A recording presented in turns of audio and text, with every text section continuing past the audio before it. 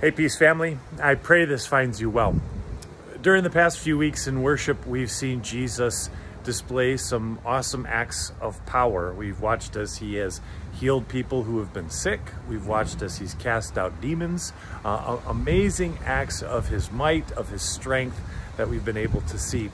But realize that when Jesus performed all these acts of miracles and power, it was simply a sliver of his glory, just a tidbit of the power that he actually has. And we're reminded of that all the more this upcoming week when we see him peel back a little bit of his humanity and display the glory of heaven for his disciples.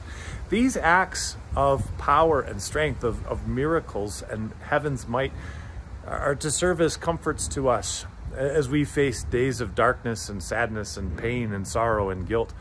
We have a Savior who has overcome them, even the most vile enemy of death. And he promises that he will take us to be with him and overcome those with us. So I look forward to celebrating that with you in worship on Sunday. Have a great weekend, and we'll see you then.